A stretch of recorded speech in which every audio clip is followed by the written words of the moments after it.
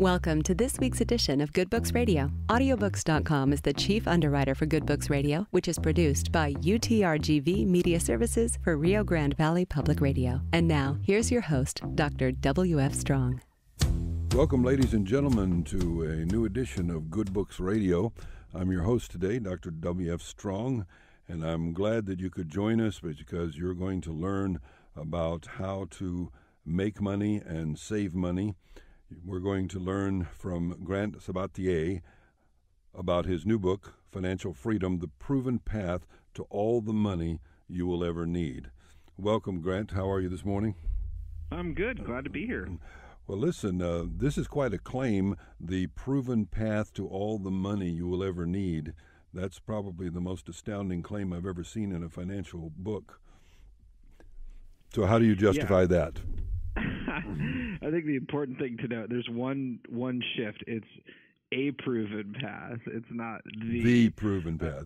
Yeah, it's a proven path. So it's one of what could be many. So, I mean, the book is really a step-by-step strategy that anyone can use no matter where you're at in your own financial journey to make more money in less time. Mm-hmm. And it's a proven path in the sense that, it was the path that I followed. It's a path that, not many, but quite a few people that I know have also followed. It's a path that's getting easier.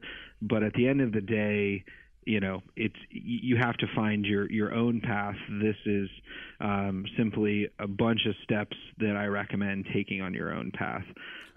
With that being said, it's, there's some things about the time that we live in, that make it easier to, make and save all the money you'll ever need.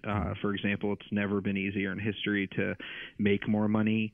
There's so many ways to make money online and offline that didn't even exist, 15, 20 years ago. True. Low cost, high quality investing options.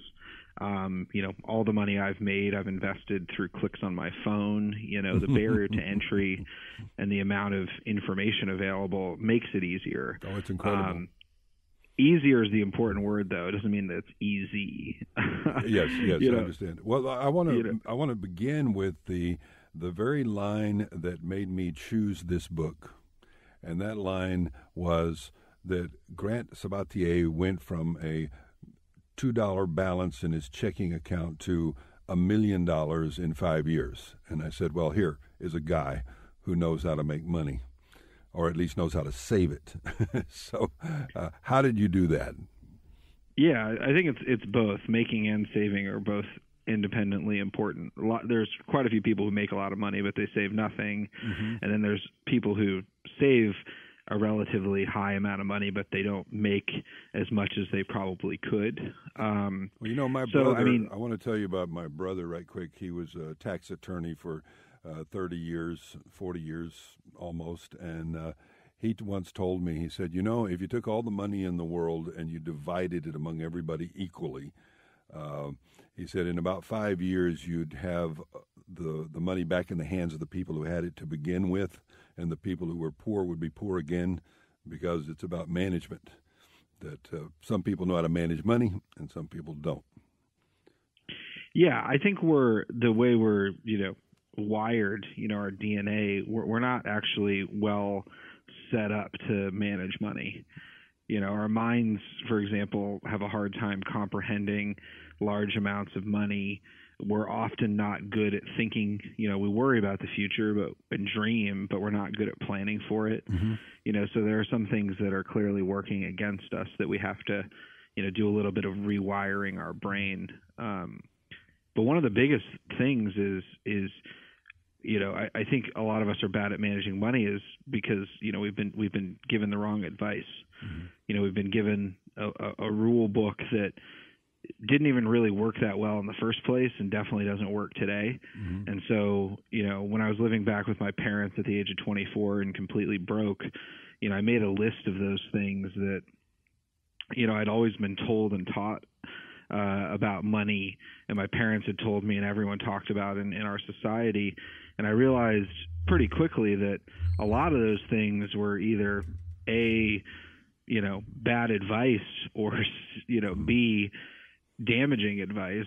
Things like what? Like money is time. And time is money. We hear that every day, all the time. Time is money. Time is money. I thought that, but in reality, money, you can always go out and make more money. You can always get a side job. You can always go make more money, but you can't get back your time. Time is so much more valuable than money. Money's infinite. Time is finite. So we end up thinking that money is time, and so we trade our time for money in some cases when we don't have to, or make trade-offs that we shouldn't. We stay at our office, 4 hours later instead of going home and spending it with our kids and our families. Another thing, saving 5 to 10% of your income. I've heard that my whole life, and I did the simple math, and no matter how much money you're making, saving 5% of your income, you're never going to be able to retire. It's just not enough. The math doesn't work. Another thing, cut back on your latte, cut back on your glass of wine, your small purchases. But in reality, it's those small purchases that often give us the most joy in our life, and we're told to cut them back, when in reality those are what we should be spending our money on. And where you really save money is where you spend the most money, which is, the average American spends over 50% of their income on housing and transportation. That's where you get the big savings, not on those smaller little purchases. I mean, it all adds up, but right. And then one of the other things is, there's really a limit to how much you can cut back, but we're told we need to budget and cut back. There's not really a limit to how much money you can make. You can only cut back before you live like you feel like you're living in a cardboard box, and those are just 4 examples. Yes. Of many. I like one of the points you make in the book about you spend a little bit of time on people at the end of their lives and their regrets. And their regrets are often focused on things that may surprise many of us, because they don't regret that they didn't really make more money. They regret. No, Go ahead. Yeah, no, what they regret is, that they didn't follow, their true passion or what they wanted to do, or that they, worked too hard, or they didn't live the life that they feel like they should have lived.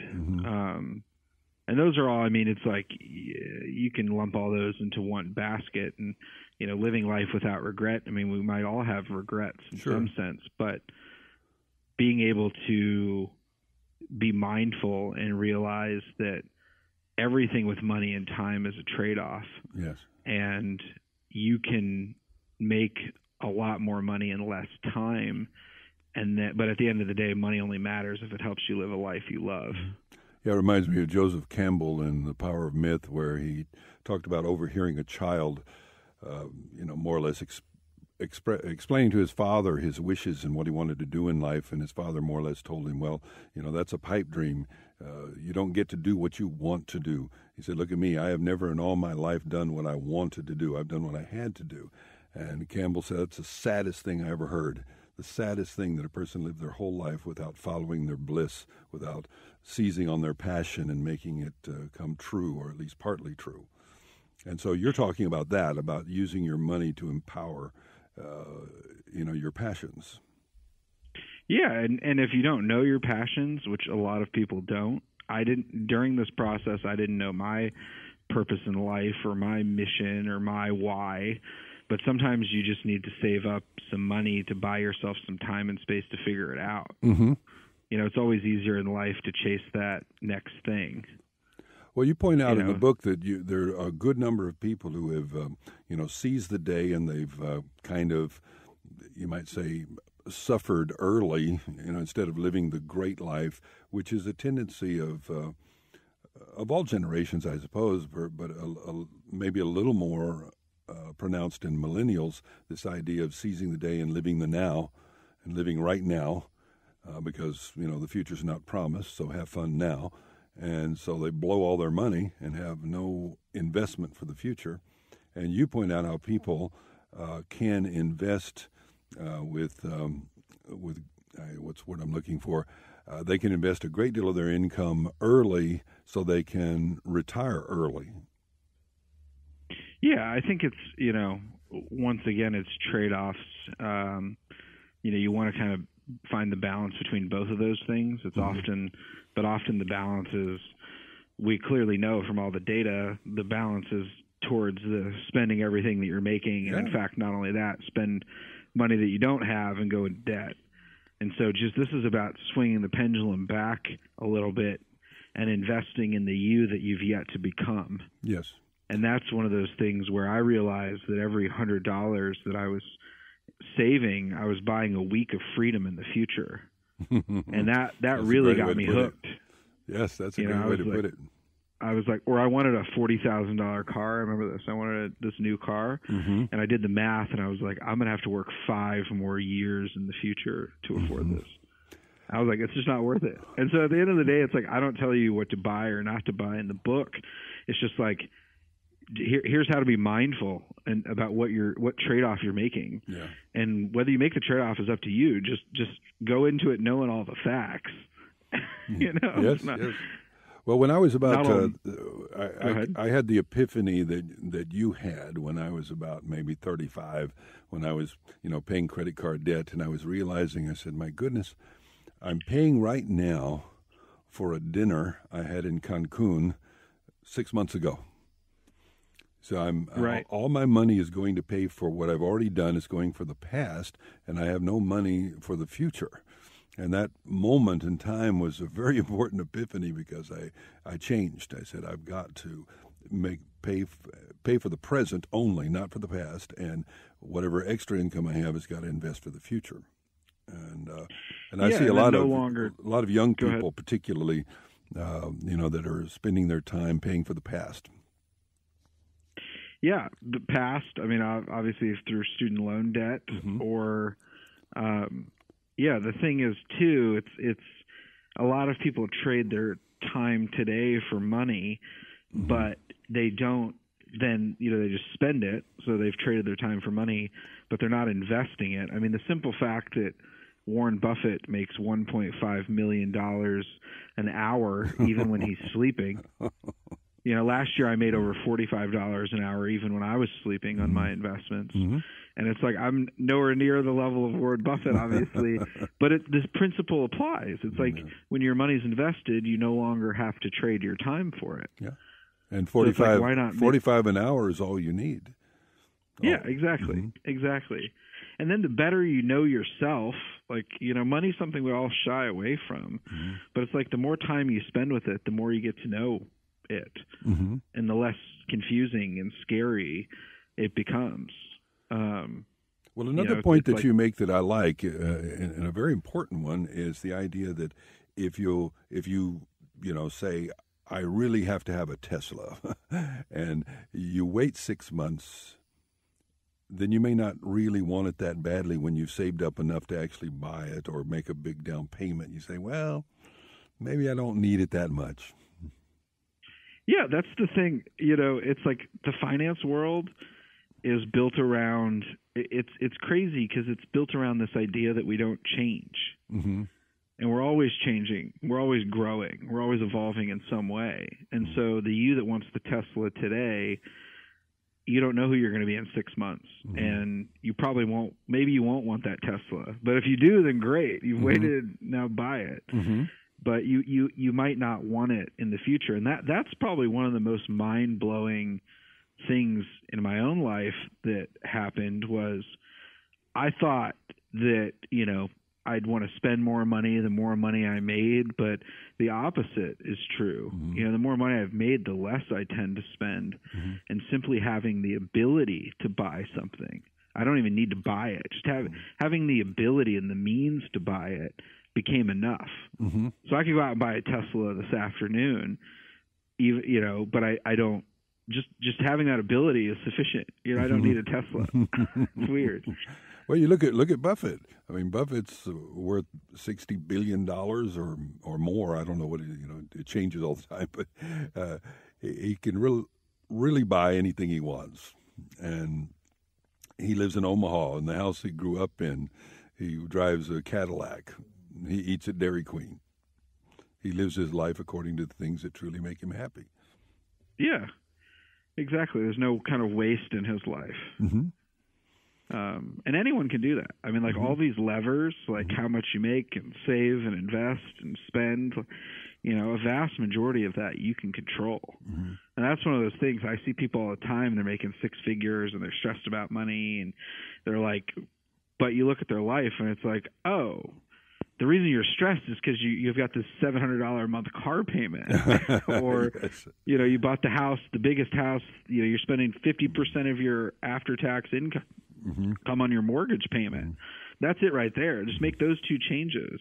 But I love my car, but I love my big house. It's like, okay, then realize that's why you're stressed. It's not like it's rocket science. Well, the problem with the big house too is that depending where you are and all that, but in many places, to have that big house, you'll have to pay $10,000 a year in property taxes for the honor of living there. Oh yeah. In addition to the mortgage and the insurance and the upkeep, you got this huge bill every year just for the privilege of living in that country club and showing off. Totally. And that's one of the things I am excited about. A lot of millennials are, there's just so many people in the world, and so we are choosing smaller houses and more creative living situations. And it's a cool time to live because you can make money in so many different ways. But on the flip side, you can't rely, my parents, one of them has a pension, and none of that stuff's around. And so it's great to have all the freedom, but some people, they think they want freedom, but then they don't. Well, let me just give you a scenario. Let's suppose that I'm a 30-year-old college grad. I have a job with a tech company in Austin. I make $120,000 a year. Okay, unmarried. All right, and so my after-tax income, let's say, is $80,000. So, what would you advise me to do to have financial freedom at 40? Supposing I have nothing right now. I have nothing in the bank, but I have no debt to speak of. But what do I do? Yeah, I mean this is the easiest scenario in the book. So high income, no kids, full control of your own expenses. The best thing, the number one thing, especially a place like Austin, is the first step you want to take is get into house hacking, which is a simple idea is like buy a 3-bedroom house or a 3-bedroom apartment in Austin and then rent out the other 2 rooms to offset or completely cover the cost of your mortgage. Then you have the win-win where you're using the leverage from the mortgage, so you're using someone else's, the bank's money. You're getting your 2 friends or someone, who also works at your company to pay, rent. And so your mortgage, maybe it covers the cost or almost covers the cost of your mortgage. So now you're using someone else's money, you're living for free, and you have an asset that's appreciating. It's like the win-win-win. And so you've cut all of a sudden your number one, so you have an investment that's growing, and you've cut your biggest expense down to 0 or very minimal. And then so instead of spending 30% or 40% of your income on housing, you're spending nothing. Then your savings rate, your percentage of your income that you're saving, goes from 0. It's 0. Maybe say you're starting from 0 to 40% overnight, just because of that one decision. Now you're saving 40% of your income. Then the next step is to look at your transportation costs. Drive a used car, don't buy a new car, keep those as low as possible. Say that's another 15% of savings. So all of a sudden now you're saving maybe 50% of your income, and you have a 100% chance of being able to retire in 10 years or less. Once you get to that 50%, 50% number, the vast majority of people can retire in 10 years or less. So do I take that money and the extra income, do I put it in an index fund, or what do I do with it? Yeah, so put it in an index fund, or the fastest path to financial independence, I think, is through real estate. So you can, what you want to do is, you're working for a tech company, you want to maximize, you want to max out your 401k because they'll probably have one. You want to max out, at that level, you're almost at the income limit for a Roth IRA, but you want to max out your Roth, your traditional IRA. So there you're saving $25,000 a year in tax-advantaged accounts, and you want to invest that in a total stock market index fund like VTSAX or VTI. Okay, well, let's slow down here because a lot of people won't know what the advantage of a Roth is. The Roth is good because it's after-tax income, and no matter how much money you make on it, you don't have to pay tax ever again, right? Correct. In the future, when you're 59 and a half and you start taking out withdrawals, you can take it out. It's completely, the growth is tax-free. So if you make $2 million in your Roth because you invested beautifully, you don't have to pay tax on that $2 million. Correct. It's a great deal. Absolutely great deal. It's just super, super powerful account. So you want to do that with the money you're making. So there's $25,000 of your pre-tax income going into those accounts, and then the rest of it, you can keep house hacking. Mm-hmm. So you can take that, you could buy your first investment property, mm-hmm. With that extra cash that you're saving in a place like Austin, and then you can do the same thing and buy your second investment property. So now you have 3 properties in Austin that you're getting rent and likely some positive cash flow from. Mm. And the thing is, you've reached financial independence when you have enough rental income to cover your expenses. Sure. So with 2 or 3 properties in a place like Austin, you can be, 34 years old, 29 years old, and be completely set up for life. Because your rental income, and then you don't need millions of dollars. You have 3 properties that are covering the cost of your life, and that's all you need. Mm-hmm. And so it's like and if you keep working, then you can keep buying more properties, which would stress me out. I don't want like a huge real estate portfolio. Or then you can invest in stocks. So then you have just a mixture of real estate and stocks. But what happens if you get married and have kids? Then you're just screwed. No, I mean, then you just factor them into the plan. But if you're setting yourself up before you do that, I mean, you have so many advantages. Oh yes, so many advantages. You've built the foundation, and then it's just about being mindful. Adding a spouse shouldn't add that much more expense, but kids are another variable that. I mean, I see every day people who are doing this with, 2, 3, 4 kids. Mm-hmm. It's just you have to, with all this, you just have to choose to live a little bit differently than most people. And you have to get the kids on the program of learning to live, because they're the first ones. When you raise kids, you have kids? No, I don't have kids yet. Well, close. Well, okay. Well, when they come along, you're going to see that they're the drivers of status purchases. That they got to have. They get it from the other kids. They get it from cartoons, all over the place. They get this notion that they've got to have Disney this, and they've got to have the best, and they got to go to the, the best movies. And so it's quite a struggle to fight against that because they become the most powerful persuaders in the world. These little ones. And that's why if you set your life up and you have these income streams, it just becomes they become another expense category. Mm-hmm. Where you can still give them all those things within reason, because you've built it into your setup. And certainly, if you educate them or re-educate them against the influences of the media world around them as you go, then of course you can have control. But if you give in to all their whims, then you're lost. Yeah, absolutely.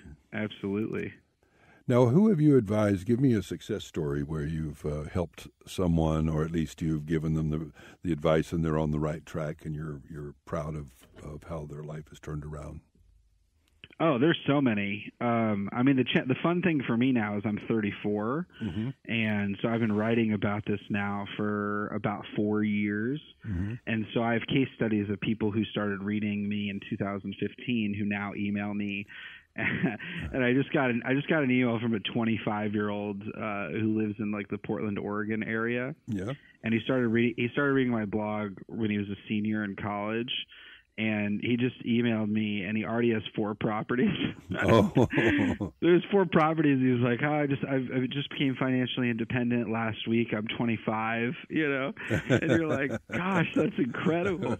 Or like a 16-year-old emailed me recently. He's been reading the blog for 16. Oh, 16. That's great. He's been reading the blog for a year, and he emailed me, and he's like, oh, my side hustle. He's making like $12,000 a month selling these T-shirts online. He's 16. 12,000. And I'm just like, wow, 12,000 a month. Wow. And I'm just like, I can't even. I get these emails like for the first time in my life now at 34. I'm like, there's totally a generation now after me. and they're the ones who are like, that's the really fun thing, is because there's like, 21-year-olds, 20-year-olds who are reading this book. There was like a 11-year-old who reached out to me last week who's reading the book, and I'm like, you all are so far ahead. Anyway, which is exciting. It is exciting. Super exciting. But I also get emails from, like I got one from a 52-year-old firefighter in Bozeman, Montana. And he's one of these stealth readers who's been reading the blog for about a year and a half. And then he emailed me and he's like, I saved $31,000 last year, and it was the first time I ever saved in my life. Oh, and, my goodness. Now not having, I thought I was never going to be able to retire, even with my pension. And, I'm 52 and I'm saving this much, and now I think I can do this in 5 years. I get tons of emails like that. They're really, man, they make me so happy. Well, you have empowered their lives in ways that they would have never gotten to otherwise. You brought great joy into their lives. Yeah, that's the gift, man. That's the thing I couldn't, you talked about kind of finding your purpose, and that's the thing. This whole 5 years that I was doing this, all I focused on was making and saving money. Like, that was my number one goal. And I couldn't have anticipated, but in 2016, I started getting, the emails from readers that were, like we're talking about, you helped me save $13,000, you helped me do this, you saved my marriage. All these emails, they filled me with a level of joy that was beyond any dollar that I'd made. Wow. And that's where my purpose showed up. So this is what Campbell calls your bliss. Is this? Oh, totally. This is what I am here to do. And so now it makes it more fun, because now I'm driven by a mission. I'm not driven by money. And so I don't have to make the trade-offs. I mean, sometimes I make money, but it's like writing this book, it took me 2,800 hours, and it's like you make like $1. You make like $1 a book or $2 a book. But you're in the top 1% on Amazon already, so that's damn good. Yeah. So then you just, but it's fun because, now it's like I've had, it's like I've gotten emails from people in over 50 countries, and oh my, this is spreading worldwide, and it's really fun. It's just beautiful. I mean, I just feel very grateful to be able to help others. It's a real blessing, man. Well, we only have 2 minutes. Tell me how to find your blog. So the best place to start, I'd recommend people check out the book before the blog, actually. Okay. So financialfreedombook.com or just Financial Freedom on Amazon. It's a bright blue book. That is like 10x what the blog has. The blog, you can go deeper on some topics. There's a lot more about side hustling on the blog, and that's millennialmoney.com. But yeah, check out the book. Is the best place to start. Yeah, it's a very good read. It's smooth. It has lots of good examples, great graphics, a beautiful logic, easy to follow. Unlike a lot of financial books that lose you, this one takes you by the hand and walks you through. I loved it. The book is Financial Freedom, Proven Path to All the Money You Will Ever Need by Grant Sabatier. Pick it up today. It's wonderful. Thank you, Grant, for joining us. Appreciate it. Yeah, thank you. I hope you have a great day. Okay, thank you. Again, the name of the book is Financial Freedom, The Proven Path to All the Money You Will Ever Need. Grant Sabatier, you can get it on Amazon.com. For Good Books Radio, I'm your host, W.F. Strong, and it's been my pleasure to be the host today. And here's hoping, as always, that all your books are good reads.